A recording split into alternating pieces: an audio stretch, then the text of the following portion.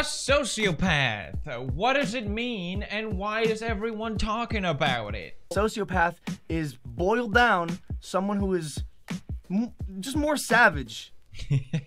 Thank you for the clarification, Logan. Very cool. A sociopath is just someone more savage, everyone. Now, this topic is being widely discussed on YouTube thanks to Shane Dawson's latest video, The Dark Side of Jake Paul. It's got 50 million views and it was #1 on trending for a while. Now, Shane talks about sociopaths in this series and tries to answer the question, is Jake Paul a sociopath? Now, this video rubbed me the wrong way and a lot of other people, and here is why. To be clear, when Shane announced that he was going to make a video series on Jake Paul, I thought, wow, that's actually really interesting, because Shane usually digs deeper with his topics and he actually interviews people to uncover more information. Like the TanaCon thing, he actually interviewed Tana. So yeah, I was really excited about it until he said it was going to be an 8-part series. 8 parts. Why? How can you make an 8-part series on Jake Paul? And watching the latest video, you realize it's because it's not about Jake Paul. This video, called The Dark Side of Jake Paul, has hardly anything to do with Jake Paul. It's a 45-minute sit down with this therapist talking about sociopath and sort of alluding to Jake being one, which is kind of a sociopathic thing to do. If you ask me. I don't know. Trying to reach that someone might be a sociopath without having to met them, I don't know. It's kind of weird. Now, watching through this video, you realize Jake is 100% a sociopath. Shane is a sociopath. I'm a sociopath. You're a sociopath. Everyone is a sociopath, because the definition of what a sociopath is was so incredibly vague that it fits anyone. For example, they drive fast, probably. They drive fast. Have you ever driven fast? Sociopath. Do things that harm their body because they don't care. Yeah, because they don't care. Tattoos. Probably. So anyway, guys, I know these are just examples, but there were so many of them. My favorite is this one. I'm gonna meet a giraffe. Weird. I mean, this picture, that looks like 2 fucking straight up sociopaths planning their next move. Oh, the caption. Let's go. The caption. Is he joking? I don't understand. It was before their boxing fight. Like, he put a caption, let's go. He's a sociopath. They also had another one that was really good. For instance, the other day I was in my car and I'm driving and there's this little lady that started to get into the crosswalk and I was like, honey, you got like 12 seconds. I'm worried. I hope people wait for you and like pay attention. Right. You know, a sociopath would just be like, ugh. Like it wouldn't worry, there's no worry for her. You ever scoffed at an old lady being slow? I got bad news for you. Then they dropped the big number. The big whole, the whole thing with the video, I think that a lot of people latched onto. And for a video with this many views, it's kind of annoying how this is what's gonna be spread around from now on, probably from a lot of people. How realistic is it for me to know one? They say 1 in 25.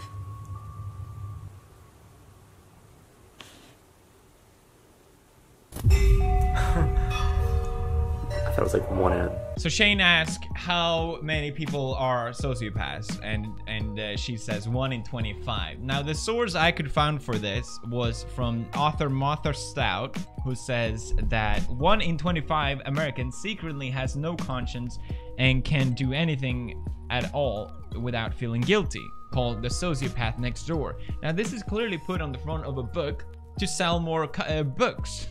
It's on the cover to intrigue people to sell more because it sounds interesting. Now, what I found was that 3% of males and 1% of females have APD, anti-personality disorder, and this is mentioned in the video. But just because you have anti-personality disorder does not make you a sociopath.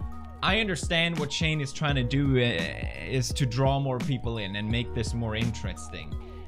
painting this picture that anyone can be a sociopath and anyone can be, you know, you never know, which makes it more interesting. I get it. But when you're talking about mental health, you kind of have to be more responsible than that. The video constantly uses this bizarre stock footage edits in them with this creepy background music. Well, there's a bar right there. Yeah. Like, if we walk into that bar, there's probably, what, 100 people? So that means there's 4? Why isn't that it's like talked about? Jesus! Is that a fake reaction enough for you? They then talk about Logan Paul's famous Forest video. To me, it was like, oh, this is sad. I'll put a sad song. So, not saying he's a sociopath, but, like, that's something that a sociopath would do, right? Be like, Totally. oh. Yeah. If somebody didn't know like how to be emotionally, they would just go to the audio library and like literally click the emotions. Just pick the emotion that they want people to feel. Do they not know? Like, would they...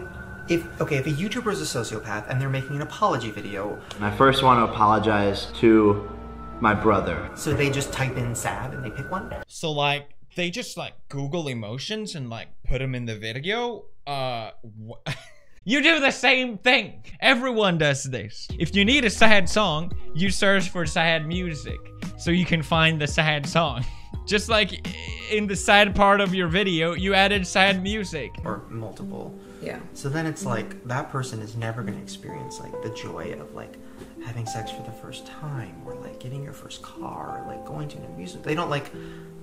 And I don't know, maybe it's just me, but I think adding creepy music while talking with a therapist about mental health is kind of a sociopathic thing as well. Now, Shane's response to this was... But the reason I made it scary and creepy was so people would watch it. Because if I made it like a standard video where I just sat there and was like, oh, interesting, they don't feel. Okay, next topic, people wouldn't care.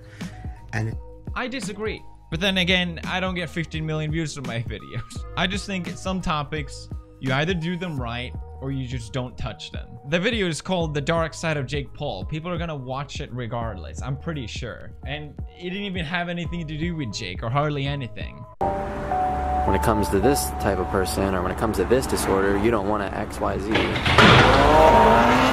You even think about that? I mean, you don't. The video uses clips randomly of YouTubers while talking about this whole thing. You know, not just Jake Paul, but others as well. And if you have to be kind of a sociopath to be a YouTuber. Honestly, are you a Sure. sociopath? I don't know. We all know David's a psychopath. This is a surprise to y'all. Exactly. I'm also not a sociopath. Or have some type of, personality. And not until 11 minutes and 30 seconds in the video, you get this disclaimer. All clips shown on YouTubers, actors, and even myself are just being used for context. I'm 100% not insinuating that any people shown are sociopath. Usually you add these at the beginning of the video, but I don't know. That's just what I think. I don't know. It just made me laugh out loud. Like after dragging all these YouTubers. By the way, guys, not insinuating anything. My favorite one, however, is this one. They're mimicking. They are honing their craft, kind of. So if they're not very good at it, they won't elicit the right response out of you. Her fans are not having it. Because they Once again, just a clip for context. It has nothing to do with what we're saying. We're not attacking this person. Just for context. Just for context. Just for context, clips as well was used with actual killers, actual murderers like O.J. Simpson and I don't know who this is, but... Will you kill again? If the opportunity arises, I hope so. So it's kind of blurring the line between not just YouTubers, but also sociopath and killers as well.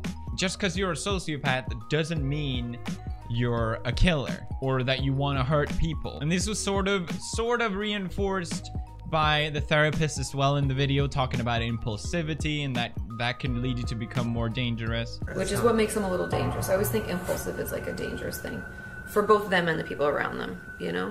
When a simple Google will tell you the opposite. While it's common to think sociopaths and psychopaths are inherently dangerous, this is more a construct of TV drama than a true reflection of the disorder. It is definitely possible, but it's not an inherent characteristic. And Shane is doing the same thing here, sort of overly dramatizing the topic for the sake of drawing people in. So your only regret is that the torture didn't go on any longer. Right, and I regret not killing my other victim. The weirdest thing about the video is that the therapist, they're referring to really icky or really nasty or gross behavior. I'm feeling sick. It's really gross. And it's just creepy. I literally...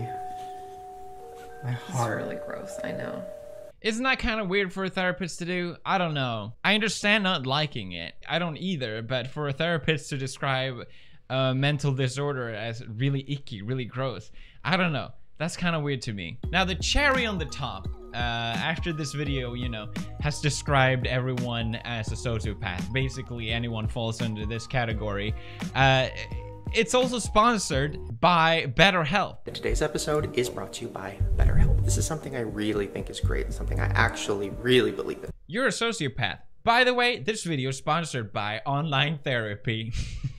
Also, this video, enter the coupon code Shane for your online therapy today. By the way, guys, everyone is a sociopath. Enter the code Shane for your cheaper online therapy today. Now, this is one of those online therapy apps. They've been becoming more and more popular. A lot of people have said they work great for them, but they also get a lot of bad reviews saying that they don't work at all. And if they work for you, great, but it's kind of questionable to promote one of these services. I did, I think, a year ago, and they asked me to talk about that, and I'm like, okay, fine. But I would never want to take money from it. I would never want to take money for a mental health app. It just doesn't feel right.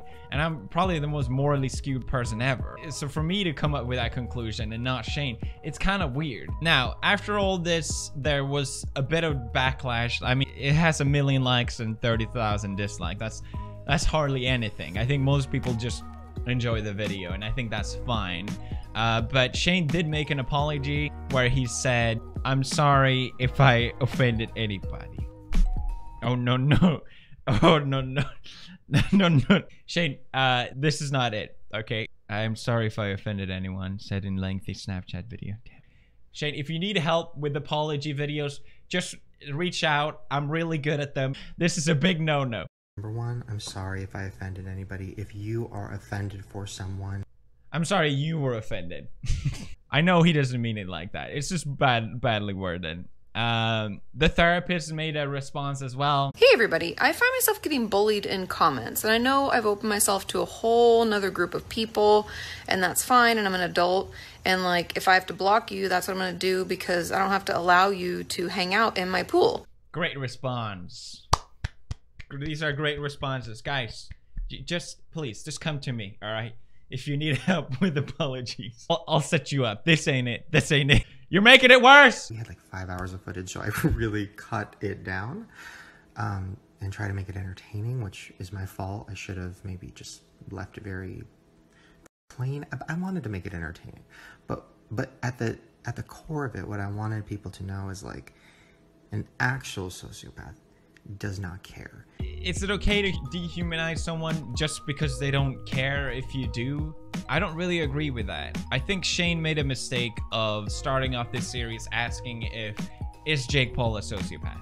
It's either yes or no. And you know, maybe to the benefit of the doubt, maybe he uncovers something that we don't know about Jake that hasn't been told before. There's a lot more episodes coming up to this series, so to remain optimistic, that could be the case.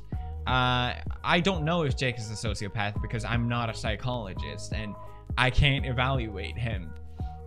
But a lot of these topics are gray areas. While we like to say that someone either yes or no is a sociopath, most of the time that's not the case. And funny enough, Logan reached out and made a video talking about just this, starting off with the classic Lasai. Dear Shane Dawson. How to start a heavy topic. You gotta say it out. 99% of the time, someone is not a sociopath or not a sociopath. My opinion is there's a sociopathic spectrum, at which point some people lie higher on it than others. And by the way, some of the biggest businessmen in the world could be considered sociopathic. Mark Jobs. Nope. Steve Zuckerberg. Logan actually makes a lot of sense here. How about that? Never thought I'd say that. Then again, he also did say, The original point what I'm trying to say is, Shane, you are scaring your young and interminable audience. You are scaring your young, impressionable audience. Logan Paul, everybody. Logan Paul. The least self-aware human being on the planet. Shane Dawson, how dare you scare these children. Now, Logan, for the 100th time, so many people told me before the famous Forrest video, oh, Logan, he's like the cool one of the polls. He's like the nice one, the less crazy one. And I always said, nah, that ain't it. He's a real crazy one. And then the Forrest video came out and I'm like, I told you! I freaking told you! I was even quick to point out, like, Logan Paul is a sociopath. Because if you look at YouTube, it's a shame because it's such an interesting topic. This whole thing is an interesting topic and now it's just gotten completely mixed up. I think the line between YouTubers and sociopath is really interesting because if you look at YouTube, it sort of rewards sociopathic behavior. And I think that's why it's so easy for me, for example, to spot it in other YouTubers. While for a lot of other people who are not aware of it, it will just go unnoticed. For example, you understand as a YouTuber what kind of thought process went through a person's mind or a YouTuber's mind when they made a thumbnail. What they want to present in it, what was important for them for other people to know, or how they present a message and a topic, how they present it, in what tone, and like they said with the music or whatever. Most people don't think about these things, but as a YouTuber you realize and you think and you understand what went through their head to make these decisions, and you realize, wow, they're actually kind of messed up. And YouTube in a way rewards these things. You don't get more views for having integrity. That's for sure. And I think that's the thing with Jake and Logan. They just don't care. They're just extremely goal-oriented and motivated to become popular on YouTube and earn money. That's what they want. They're not trying to hide that. It's pretty obvious. They'll do whatever they can to get that. Does that mean they're sociopath? I don't know. Maybe. But it certainly 100% makes them scumbags. Maybe they have some other personality behind the scenes. Maybe they're actually really cool in person. Maybe really chill. But then again, we've seen their action online. Does it really matter? You wouldn't go to a killer and be like, well, maybe he's actually like a really nice person. That's a bad example, but you understand what I mean. I think what went wrong with this whole video, the whole Shane video, and why I think it's so bad is because apparently Shane didn't tell Katie, I think that's her name, the therapist, that this was about Jake Paul. Well, I'll explain later what this all is. There's a lot more to it than... Yikes. Apparently Shane, I think he mentioned in the video that he didn't tell her that originally that this was going to be about Jake Paul. They were just going to sit down and talk about sociopaths. And you know, she's referring a lot of times in this video about anti-personality disorder, but through editing and the creepy music and all that, it kind of conflicts and it becomes anything. It gets mixed up with killers and all kinds of stuff. And I don't know if that's necessarily her fault as well.